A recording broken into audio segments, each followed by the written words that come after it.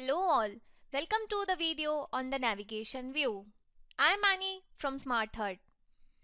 In this video, we will be learning about a new feature provided by the Android Material Design Support Library, that is the navigation view. Let us proceed to see what navigation view is. Navigation view is a standard navigation menu for application. It provides us with a menu which we can show below our header and define the menus in a menus folder, just like we do for our overflow menu. It includes the navigation view inside the drawer layout. It is an advanced version of it.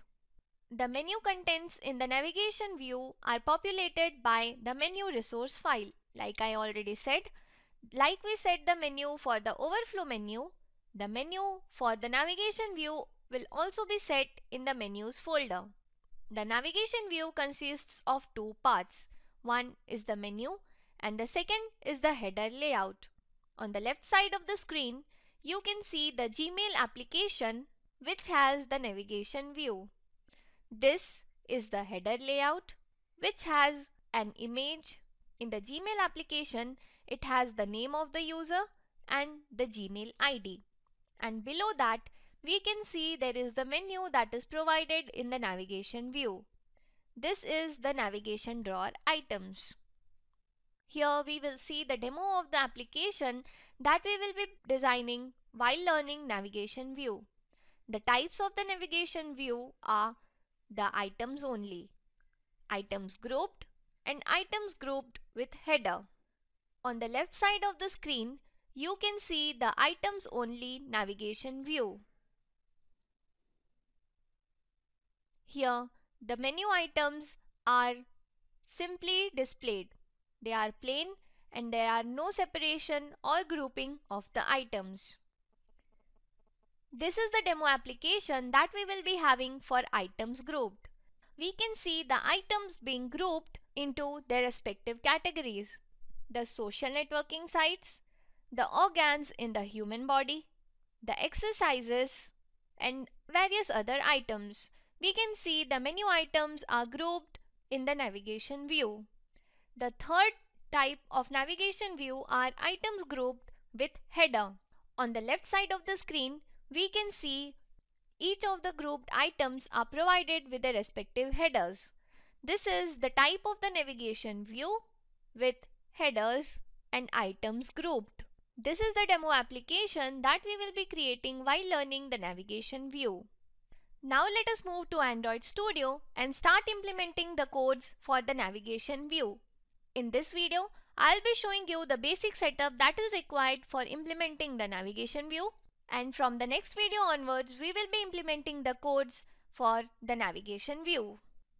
I have created a new project named Navigation View, and from the project hierarchy, we have come here. In the app directory, in the build.gradle file, you need to include these dependencies in order to implement the navigation view in your application: com.android.support design 25.0.0. After the build.gradle file, in the source directory, in the main, in the resource folder for the drawable folder, I have added the images of the icon that we will be using in the menu. As we saw in the navigation view, in the menu, the items have an icon and its title. So for the icon, we need the images in the drawable folder. These are the images that we have for our menu items, and the background for the header is header background.jpg. This is the background that we will be having as the background image in our header for the navigation view. After the drawable folder, in the layout folder, we have activitymain.xml. The codes here are untouched. We will be writing codes in activitymain.xml in our upcoming videos. In the values folder, for colors.xml, I have chosen these colors for my color primary dark, color accent, and text color primary. You can have it of your own choice. In the styles.xml file, I have defined our theme So this is the basic project setup that we require for the navigation view.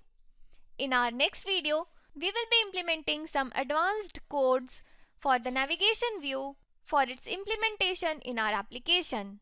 That's all for this video. Thanks for watching. Stay tuned and have a good day.